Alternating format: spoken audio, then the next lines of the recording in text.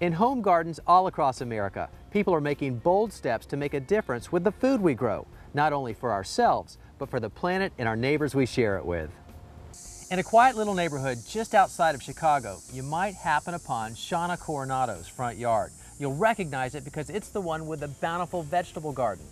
So Shawna, you're doing what a lot of people would love to do, but for whatever reason, haven't gotten around to it, and that's to have this wonderful vegetable garden right here in the front. What was the motivation for that? All about feeding the hungry.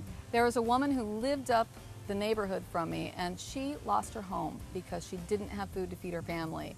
And that was so sad. So I really wanted to try something different to make an inspirational change, to get people out there doing and feeding their families the way everyone should be.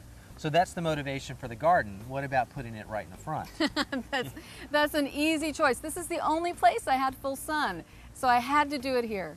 Well, that's not unlike many people who have the only sunny spot in their front yard, but they're afraid of maybe what the neighbors think, right? Absolutely. You know what? I just did it. I planted it to look very ornamental, so it's beautiful to look at. I have to say, this really is a pretty vegetable garden, and I bet a lot of your neighbors don't even know this is like full-scale food production going on here. You're saying it. It is all about keeping it attractive.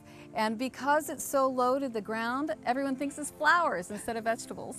Yeah, now as a gardener, I see maybe some cosmetic issues going on here, and I see the wildlife, although that's cabbage moth, which tells me you're definitely not using chemicals. I do not care about looks. I care about using no chemicals, all organic, keeping it healthy, because all of this ends up getting donated to local food pantries, remember? Yeah. And I want our community to be organic and healthy. Yeah, and so plus what you're not feeding your own family, and of course you want that for them. Good plan there. Now you've got this basil growing here, ornamental, very pretty, but you're letting it go to flower, which is then to seed, which kind of makes that basil bitter. A lot of people would pluck that flower head off. Have to save it.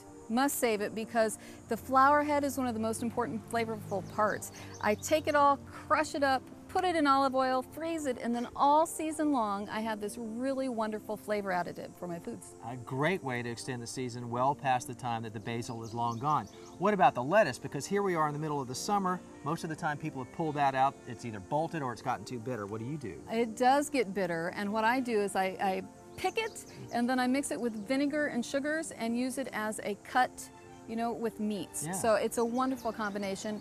Keeps healthy all year long, and you don't have to spend more money to invest in the garden and planting.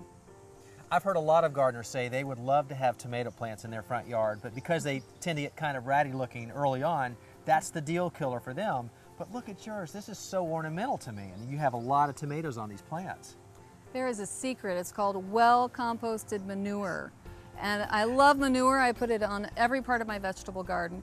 And better yet, all organic. Yeah, fantastic. And on top of that, you've got the mulch to help keep the moisture in. And speaking of moisture, I don't see any irrigation heads over here. How are you watering your garden? I have a drip irrigation system laid, but it all starts with my rainwater cistern. I have 500 gallons worth of rainwater I can use every time it rains, and I water the garden with that. All natural, no chemicals. I have a pump. It's plugged into the drip irrigation. It works really well, so I love it.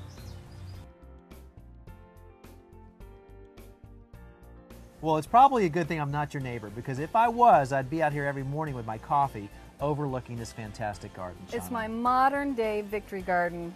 I absolutely love it. I'm helping my family, and better yet, I'm helping the community because I'm giving organically to others. Yeah, absolutely. Hey, and by the way, what do those neighbors say now with this garden? They tell me never to leave.